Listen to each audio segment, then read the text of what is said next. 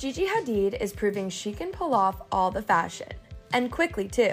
The 27-year-old model has been running around New York City this week, doing press with Tan France for their Netflix competition series, Next in Fashion.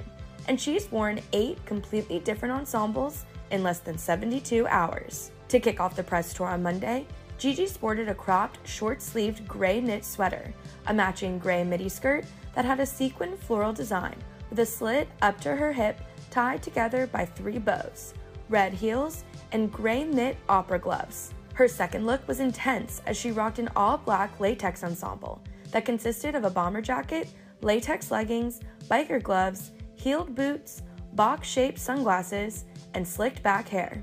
Gigi then went for a more classic look with an all-khaki suit with a twist. The ensemble had short dress pants, a half-unbuttoned shirt, matching blazer, and gold heels. Her fourth look was a more casual one, as she rocked wide-leg denim jeans with white graphics all over them, and a cropped white t-shirt. Gigi's next event was stopping by The Tonight Show starring Jimmy Fallon, in which she showed up in a green leather blazer with a hood and skin-tight leather pants with matching boots. After the evening talk show, for her 6th ensemble, she donned an Alexander McQueen white gown that featured a dramatic red eye printed on the front, which she paired with red heels. The next morning, she woke up to wear white once again, rocking a white turtleneck underneath an oversized matching blazer, white tights, white ballet flats, white oval sunnies, and a gold and white purse, which then led her to her 8th outfit change, which was a rainbow-colored tie-dye dress that flowed from a dark red at her shoulders to a dark blue at the bottom of the gown, which she paired with dark red boots and matching lipstick. Gigi shared her thoughts to Access Hollywood about the buzz surrounding her many outfit changes, while also sharing that her 2-year-old daughter Kai may have the fashion and modeling gene. You're both parents. We are. Did the babies come to set? I know they're babies. So mine couldn't because mine was only 6 months old and traveling across the country was way too difficult, unfortunately.